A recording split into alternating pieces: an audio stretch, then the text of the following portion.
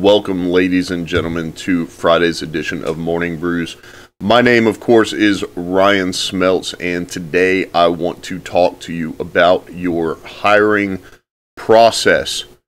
So, this, once again, is something I'm going to be shooting from the hip on. I do have a little bit of experience as it relates to searching for candidates, making sure to cast a wide enough net, receiving applications, combing through them, some things to look for, the interview process, and onboarding new employees. Before we jump into it today, I definitely want to thank you for tuning in and listening to each episode once again. These are going to continue to be ad-free, and you will notice that if we put out exclusive audio content, then there is a subscription attached to that. It is only 99 cents. However, we welcome your feedback, so be sure to go to the website, shoot us a message. I like it, I don't like it, add more of this, more of that, what have you. So let's get started. When it comes to the hiring process, obviously everybody wants to find a good fit. I think one of the biggest disconnects in that hiring process is when it comes to finding someone who is a good fit for your company, that doesn't always mean what you think it means. It doesn't always mean you're going to find somebody who's loyal and dedicated and a hard worker, somebody with a good work ethic, that's going to show up on time every day, put in their full shift, 8 hours, 10 hours, whatever it is, and then clock out and go home. It also means that you're going to be a good fit for them. And it's not just the company, but also the owner and the management as well. Because when it comes to leadership and coaching, one of the things we always talk about is, do you like to be coached more from a cheerleader or drill sergeant? So obviously a cheerleader is always focusing on the good things and the things that the individual did well. And a drill sergeant is much more direct and has a tendency to point out errors and the solutions to fix them instantly. So if you're unaware of those two things, or your management team only approaches things from one direction, then maybe your company and management style are not going to be a good fit for that individual. I know plenty of people who work better with the cheerleader type coaching, and they definitely have a tendency to be a little bit more involved with their feelings.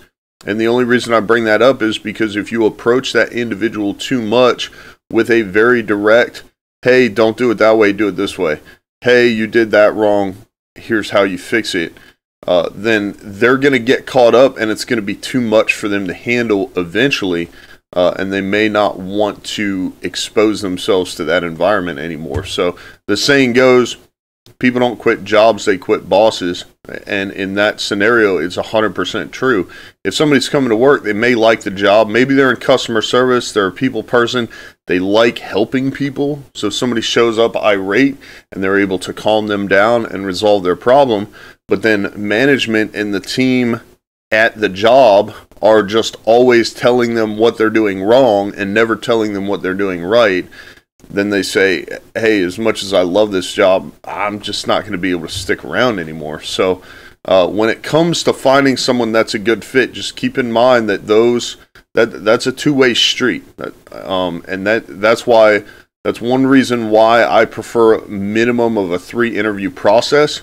Now, if you're a small business, don't fret. That's not as involved as you would think. However, prior to even contacting the person, I'm assuming most people have some sort of job ad out there or listing.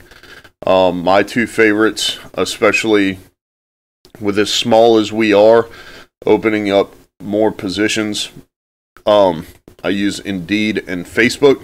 A lot of people don't like Facebook. I have one guy working for me now who is a real quality guy. Checks all the boxes as far as what you would want in a pretty typical employee, but he's also very open with me, and I try to be open with him as well, in a sense that if he needs something or he needs some extra time off, I'm able to facilitate that. And there have been plenty of mistakes where him and I have maybe miscommunicated or not necessarily done things the right way. And instead of him trying to pass the buck or not take responsibility, he works with me to make sure that we come to a solution. I found him on Facebook, so I didn't find him. He applied on Facebook. So I have gotten some 100% garbage applications, garbage in a sense that there was no resume, or it was very little, and the answers to the questions was literally just somebody pressing buttons on their keyboard.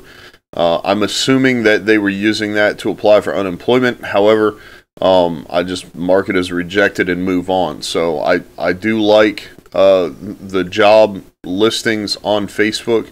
It seems to be helpful in a way. I like job listings on Indeed. I'm sure if you're a larger company doing more hiring, you might use something, maybe more of a paid subscription type thing instead of pay for the job ad itself. But whatever works for you. So you get the resume and the application from the individual, and you go through it. So I'm probably not going to say anything here that you're not already aware of, because I'm not an expert in HR. I have done a lot of hiring. I've done a ton of interviewing. I would say I've done less firing, because in a lot of the cases where the interviewing and the hiring was my responsibility, the firing wasn't necessarily my responsibility. Whereas now I get to handle all of that. So, number of jobs they've had in what amount of time. Obviously, none of these are a 100% showstopper, but a larger number of jobs in a short amount of time makes me ask some questions. Especially if, say, they graduated high school, say, 2 to 4 years ago, and they've held what appears to be 2 jobs at one time in that period, and not just 2 jobs at the same time, but over and over and over and over and over again. And when it goes from the name of a company I'm familiar with to maybe one I'm not familiar with, and back again, then I ask questions. So it's like, say they worked at McDonald's, and then they worked at Lowe's Hardware, and then they worked at some mom and pop restaurant, and then they worked again at, say, Walmart. So I'm just, I don't see any continuing education. I don't see any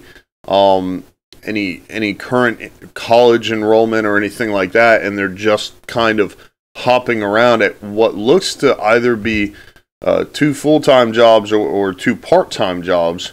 And especially if they list it beside there. So if they list 2 full-time jobs, maybe they just like money, or a full-time and a part-time.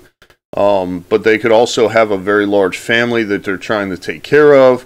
I'm also concerned with their commute. So a lot of times I'll wait till I get on the phone to ask them about that, but you can always see where they're currently located.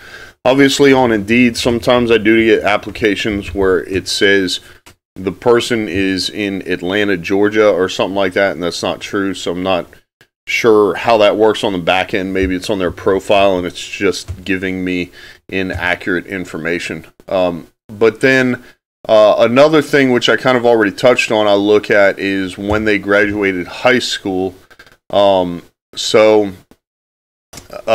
Primarily just in a sense that maybe if dates aren't lining up with jobs, then when they graduated high school can tell you what time between that and their last job has actually passed. Because if you see the 5 most recent jobs on there, if their graduation year is 2019, then maybe it's just been about 2.5 years since they graduated high school, and they've had 5 jobs in that time.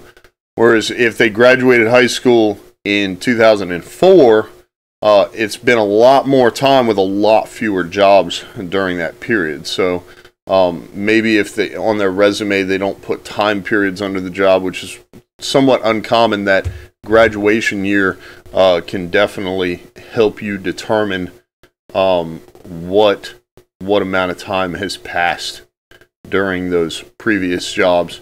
The last thing I'll talk about on the resume is you want to look at their qualifications and additional skills. I don't really care. Like I have a guy working for me right now who doesn't have a high school diploma, so it's pretty irrelevant. However, someone willing to come into an entry-level job who has a college degree is a little bit more attractive to me than number one, the person with a college degree who didn't apply, because most people who don't want to accept an entry-level position out of college have a sense of entitlement, and so I mean, it confuses me because everyone has to start somewhere, and I've seen people retire from the military after 20 or 30 years and have to go start all over in another job, because most jobs you have to start entry level or pretty close to it. However, if someone's not willing to start entry level, then I'm not sure that I would want that person in my organization to begin with.